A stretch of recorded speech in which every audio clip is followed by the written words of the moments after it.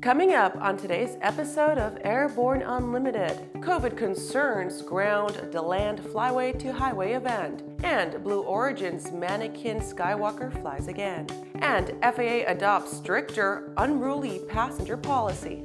Happy Friday, everybody. We survived the work week. Thank you for joining us. I'm your host, Kimberly Kay. We have an exciting episode with the latest news that's happening in the aviation community.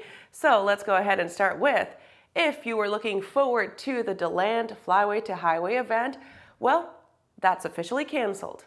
The ANN crew received official confirmation that COVID-19 concerns have again halted a sport aviation event. And let's face it, this was something many of us were looking forward to. The January 30th DeLand Flyway to Highway event, under the direction of the folks who conduct the annual DeLand Sport Aviation Showcase, which was designed to be an interim event to help the industry gather a bit before their main event next November, but it's now officially off. The decision makers have watched the news, seen the infection rate going up even with a vaccine, and decided now is not the time for such an event. While we get it, safety is their main priority, we appreciate it also, but we are still bummed. If you were planning on going to DeLand's Flyway to Highway event, which was scheduled for January 30th, well, now you have the day off. After the break, Alaska Airlines stays loyal to 737 MAX. We'll tell you how many planes they're planning on receiving after these messages. There's a difference between charting a steady course and pushing for the ceiling. And for nearly a century, Hartzell Propeller has been defining that difference. It's in our passion for engineering and research and our dedication to testing the limits of performance. We are built on honor. We are Hartzell Propeller. Aviation's #1 safety equipment manufacturer. New ELTs and safety products that activate life-saving rescues across the world. ELTs and safety products for every type of aircraft. General aviation, business jet, rotorcraft, commercial aircraft. Easy installation, affordable pricing, safety and reliability. Visit www.artex.com to view our selection of ELTs and safety products today. Artex, your best last chance. Are you ready to ace your FAA drone pilot knowledge test, get your remote pilot certificate, and start earning money? Well, flying a drone is a great tool that can open up new business opportunities for anyone. Realtor, insurance adjuster, videographer, or commercial weekend drone warrior, you need to fly legally. Whether you're pursuing your initial Part 107 remote pilot certificate or you need a renewal, King Schools has a course just for you. So start learning today at kingschools.com. Welcome back. With so much news coming out of the aviation industry, we're going to be summarizing some other interesting stories in a brief segment we call Around the Patch. Alaska Airlines stays loyal to 737 MAX. Alaska Airlines has completed an agreement in principle with Boeing to restructure the airline's order to receive a total of 68 Boeing 737-9 MAX aircraft with options for an additional 52 planes. Alaska is scheduled to receive 13 planes this year, 30 planes next year, 13 planes in 2023, and 12 in 2024. The delivery schedule will largely replace Alaska's Airbus fleet. This restructured agreement with Boeing incorporates Alaska's announcement last month to lease 13 737-9 aircraft. Thank goodness the Super Bowl is still on, but if you want to fly around, you better check with the FAA.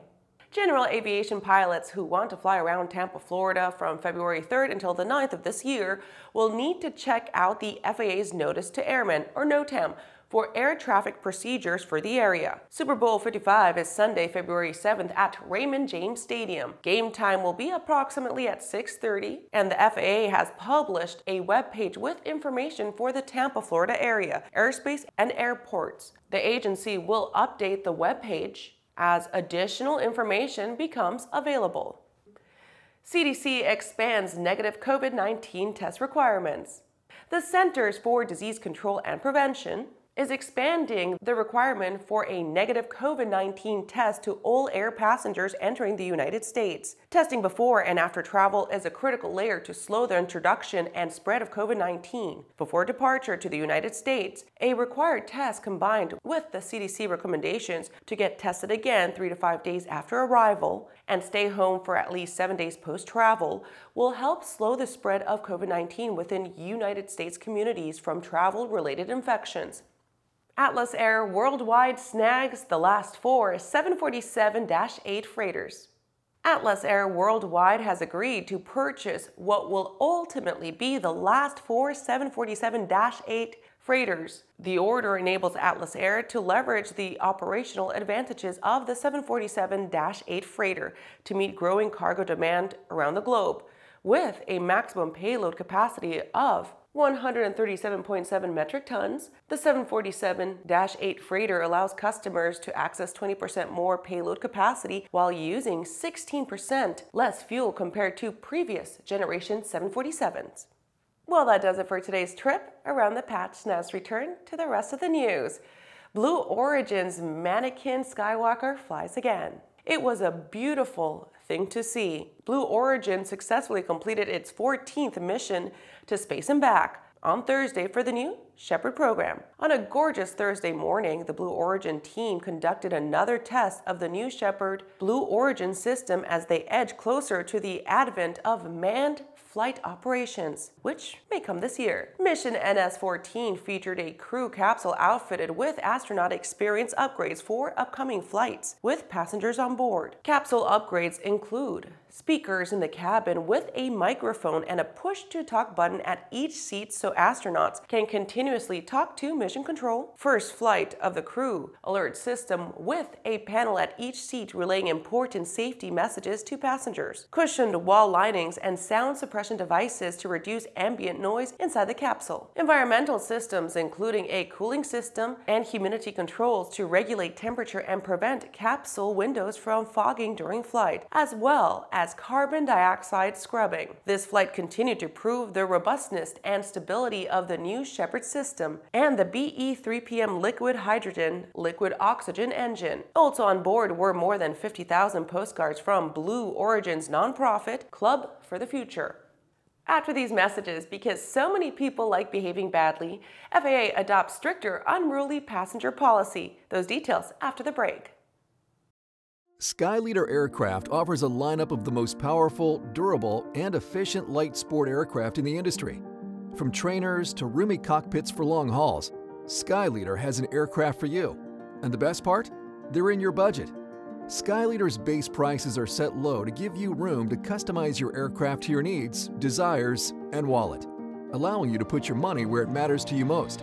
Visit flyskyleader.com today to learn about our aircraft, customization options, and chat with the team. I believe that if people use the landing doctor training program, they will have less accidents and eventually their insurance will go down and they will make a superior pilot. We do personal limitation checklists, which is the most important reason you need to fly with limits. We do ground proximity awareness training, and we do this with a crosswind. We've been operating 6 Bristells for 2 years without one insurance claim. The landing doctor program is working, and you're going to hear more about it. Swift Fuels proudly introduces the Forever Avgas STC. One simple upfront purchase entitles the Forever STC certificate holder to receive all current and future Avgas STCs that the FAA issues to Swift Fuels. The best part? It's priced today at only $100, and the prepaid certificate never expires. Get your Forever Avgas STC today at swiftfuelsavgas.com. Welcome back. Because so many people don't know how to play nice or act like adults and decide to behave badly, FAA adopts stricter unruly passenger policy. FAA Administrator Steve Dickson has signed an order directing a stricter legal enforcement policy against unruly airline passengers in the wake of recent troubling incidents. The FAA has seen a disturbing increase in incidents where airline passengers have disrupted flights, with threatening or violent behavior. These incidents have stemmed both from passengers' refusals to wear masks and the recent violence at the U.S. Capitol. Flying is the safest mode of transportation, and I signed this order to keep it that way, said Administrator Dickson. Historically, the agency has addressed unruly passenger incidents using a variety of methods, ranging from warnings and counseling to civil penalties, effective immediately. However, the FAA will not address these cases with warnings or counseling. The agency will pursue legal enforcement action against any passenger who assaults, threatens, intimidates, or interferes with airline crew members. This policy will be in effect through March 30th. Passengers who do interfere with, physically assault, or threaten to physically assault aircraft crew or anyone else on an aircraft face stiff penalties, including fines up to $35,000 and imprisonment. Well, that does it for our show today. I'm your host, Kimberly Kay.